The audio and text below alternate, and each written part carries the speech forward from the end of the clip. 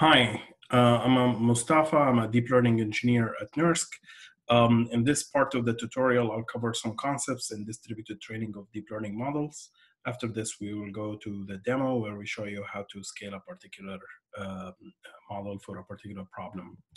So in this talk, I'll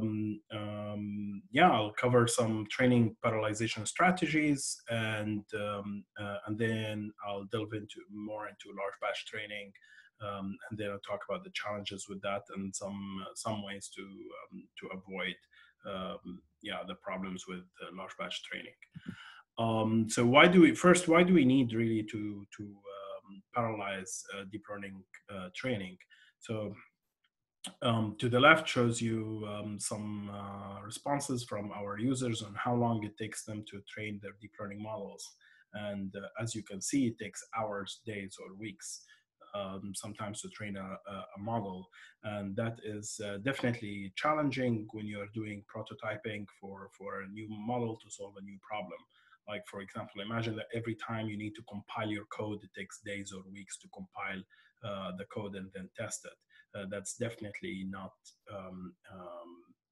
efficient to actually solve any to develop any code or model, right? So we need to reduce this time to a reasonable time span of like minutes, maybe hours is tolerable, days sometimes, but definitely not to have the usual case being days or weeks. The other challenge is that to train the models that we are training right now, which is these large deep learning models, you typically need larger and larger data sets, especially in science. The data sets are very large. They're in the hundreds of gigabytes or terabytes sometimes. So you need a way to process this data faster, right? You can't just do it sequentially on a single GPU.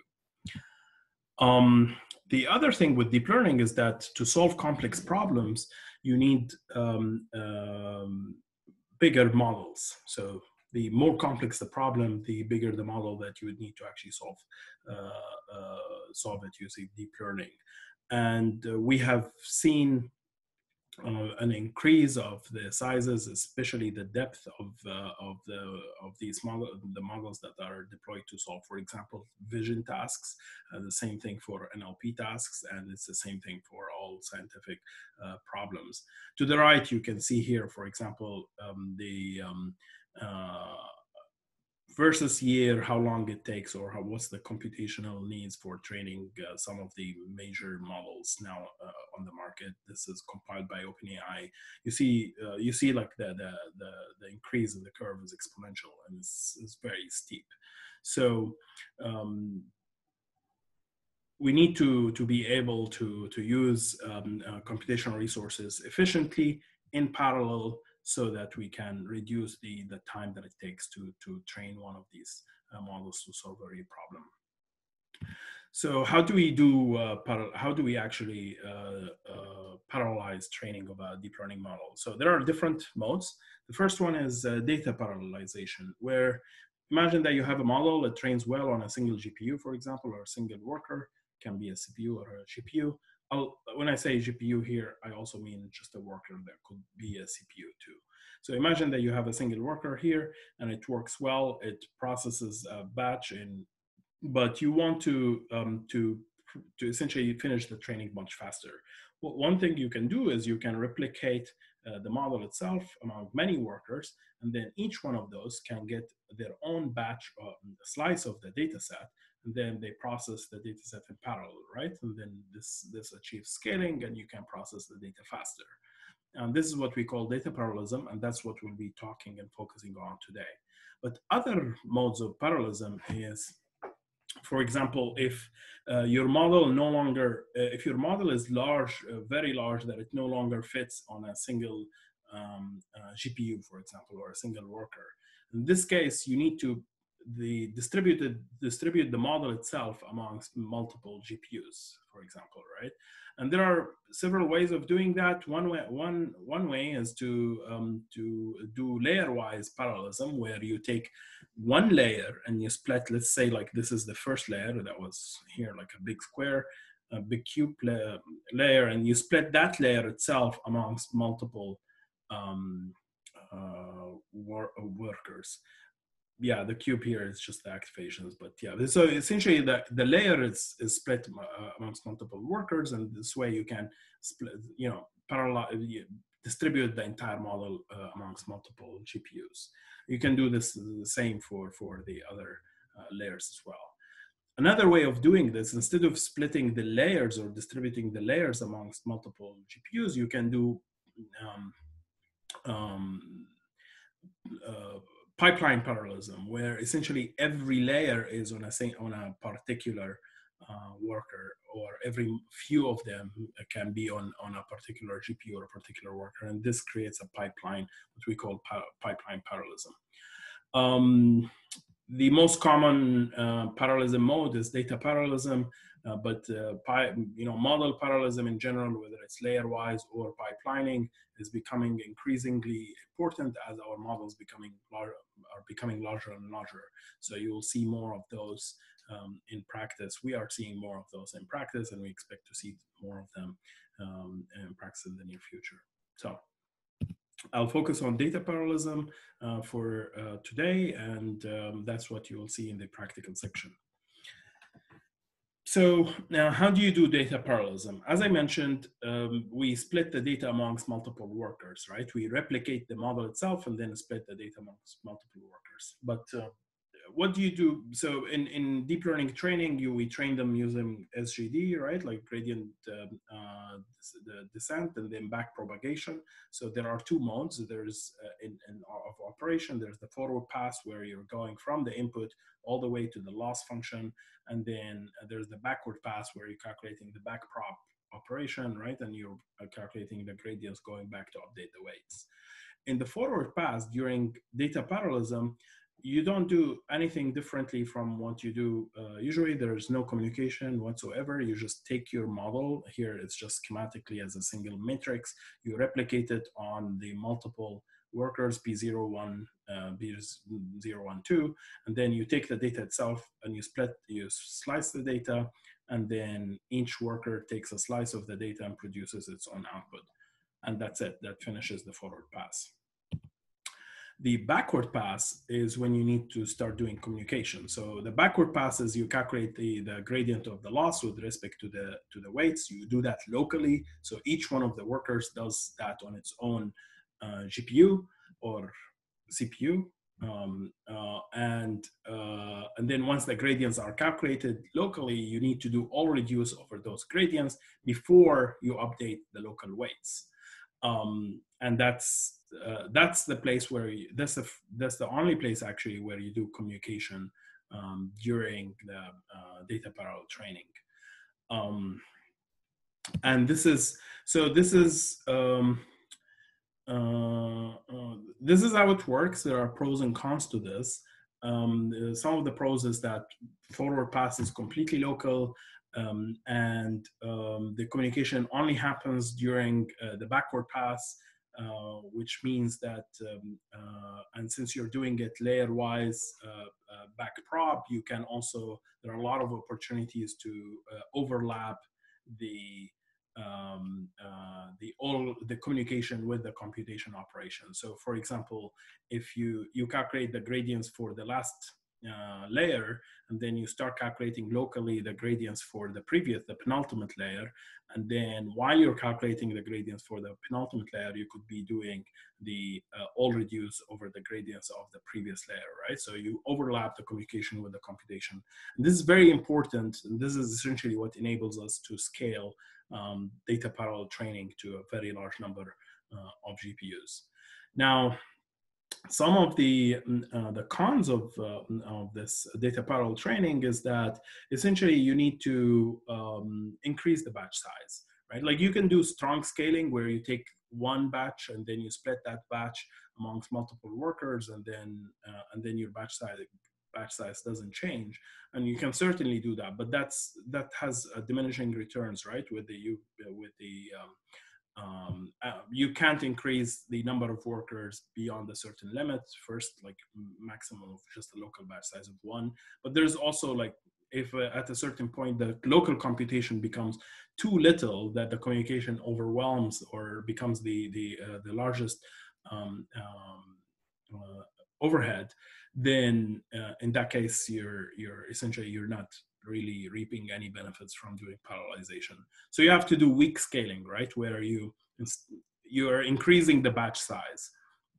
I'll show some schematics in a little bit, but essentially, if you're initially you're running on a single worker with a batch size of 64, and you decide to do 10 workers, then your batch size becomes 640, and this is weak scaling, and this achieves you pass through the data much faster. However, there are challenges with training with large batches, and we'll talk about those in a little bit. So another thing to know about this is that I kind of implied that when we do all reduce, so we have, for example, if you have 8 workers and you're doing all reduce amongst the 8 workers, that this is a synchronous all reduce, which means that you need to wait for all the workers to finish their local calculations of the gradient to be able to actually to be able to make an update, which means that when you go to a very large size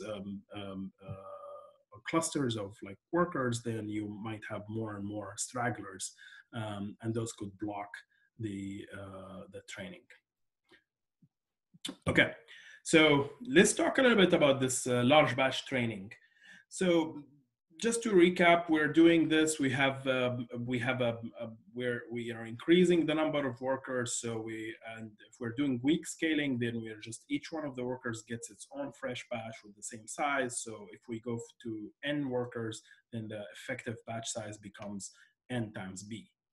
So and this achieves, of course, like you process the data much faster, as we said, but there are some challenges with how do you actually tune the SGD parameters so to account for this increase in the batch size. So let's remember how actually SGD works first. So this is the plain version of SGD. You have your weights, a certain parameter. You're trying to minimize the loss, right, over your data, over your batch. So what you do is you calculate the gradients of the loss over the entire batch, and then you update the weights in a way where you are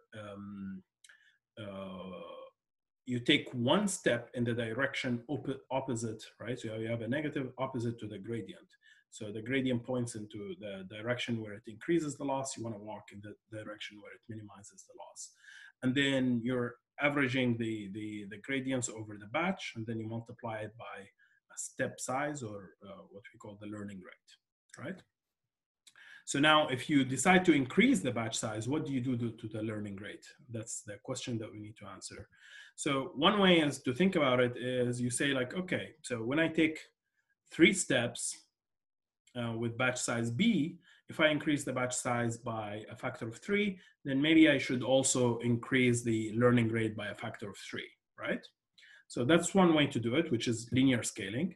And the way that it would look in equations is that imagine that instead of taking, let's say like previously, if you want to take 2 steps, so here's 1 step and here's the next step that starts from WT1.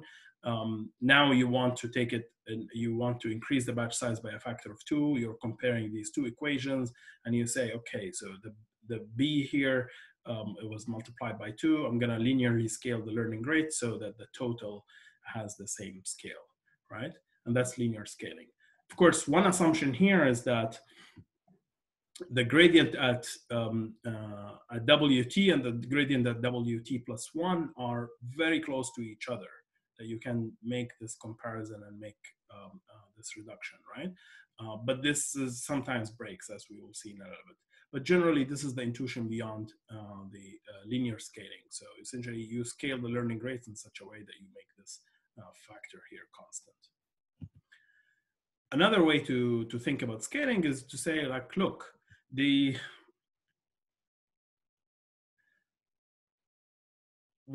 it's not important necessarily to keep this factor constant, but what is important is to scale to keep the noise in the gradient about the same. And And in this case, you'd see that if you look at the noise of the gradients or the covariance of the gradients, so you look at the covariance matrix, you'd see that the covariance matrix on the diagonal, for example, is proportional to eta squared, which is the learning rate squared divided by b. And if you want to keep this, the gradient scales or like noise scale to be constant or approximately the same, so what you do is you need to scale the learning rate by square root of n, right? When you go b equals to n, you need to just scale eta by n, and that way the square of this gives you n times eta, and then n cancels out, right? So that's another way of doing it. Now, in practice, we actually see anywhere from sub-square root scaling of the learning rate to linear scaling of the learning rate. You'll see, like, for example, these are two works where people apply, they scale ResNet training, and you will see that in Neo is a square root scaling, while in Goyal, two of the seminal papers, actually, these ones, in Goyal, they do linear scaling. We'll talk a little bit about this in a second. And there's a study by OpenAI, it's actually now no longer recent, but where they show only from an optimization perspective, not from like generalization perspective, but only like from like the picture of trying to do local optimization of what is the best learning rate to and batch size as we are increasing the batch size to achieve to essentially to minimize the loss function. And they see that actually the scaling will depend on the batch size. So the optimal learning rate depends on the batch size. And when your batch size is small, then the scaling, it might make sense to be more linear. But when the batch size is very large, then the scaling of the learning rate might be more closer to a square root sort of regime. So that's at least like some theoretical analysis comes with a lot of caveats, but it motivates these different scalings of learning rate. So coming back to, okay, so talking about some challenges with the scaling of learning. Let's say like we just scale the, we decide to train with multiple workers, we have a much larger batch size. Some of the challenges are that if you, for example, let's say that you scale the learning rate linearly. Let's say that you're training with a single GPU, and all of a sudden you want to train with 100 GPUs. So, and if you multiply the learning rate by 100, then this assumption that essentially the gradient at WT is very close to the gradient at WT plus 1 breaks, right? Like that's no longer the case, especially at the very beginning of the training, right? When the loss surface is still not very smooth, you're starting from random weights, the loss surface is not very smooth, and you decide to scale the learning rate by a factor of 100, then you're taking these very large steps on a surface that is very unsmooth, right? And this is essentially like it makes the training completely unstable and everything goes haywire. So one way to get around this is to and in a second I'll talk about how to get around this. But one way, another issue with training with a large batch size is that if you train, for example, this is an example of training with a batch size of 512, and then if you train with a batch size of 8,000 instead of 512, it seems that the models don't generalize well. So you have something called the generalization gap. This is different from generalization gap that we usually talk about, which is the difference between loss and like the training loss and the validation loss. This is generalization gap of training at different batch sizes, right? So it seems that training with a larger batch doesn't achieve the same generalization that you would get from a smaller batch size. And there are motivations for why that is the case. One of them is that essentially when you're training with a smaller batch size, it's essentially like the minimizers or the minima that you find when you're training with a large batch size, they tend to be sharp minimas, like something like this. When you're training with a smaller batch size, you tend to get these flatter minimas. Flatter minimas are more stable to perturbations in the data, right? Like, so you can imagine here, if a small perturbation to the data gets you, like, makes the loss much higher, while here the small perturbations don't change their performance much. So the intuition behind this, again, this is not necessarily like the most rigorous analysis of this, but the intuition behind it is that when you train with a smaller batch size, there is more noise in the gradient, and that noise kicks you out of these sharp minimas, which helps you go to regions in the loss surface where the minimas are more flat.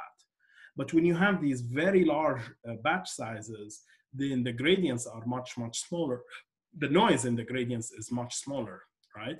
And that forces you to go and like just jump into the nearest sharp minima. And there is not enough noise to kick you out of these sharp minimas. So this is the intuition behind this.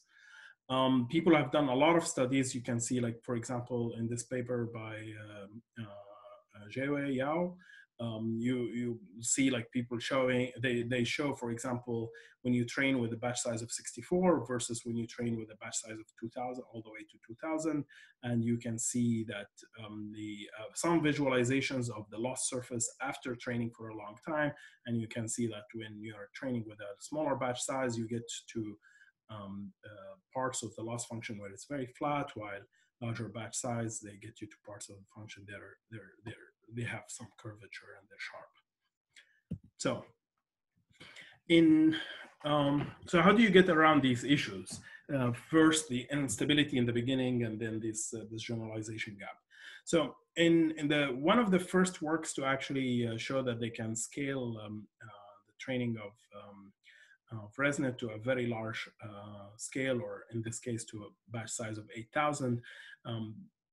First, they introduced the idea of learning rate warm-up, or they used, I'm not sure if they introduced that, but they used the learning rate warm-up, where essentially instead of immediately starting with your target learning rate, let's say that you're scaling by a factor of 10, then linearly scaling the learning rate and starting by like whatever 10 times your original learning rate. If you start with that, we said that you'll get that still this loss surface is not smooth, and you get a lot of instabilities. So one way to get around it is that you warm up the learning rate over a few epochs first.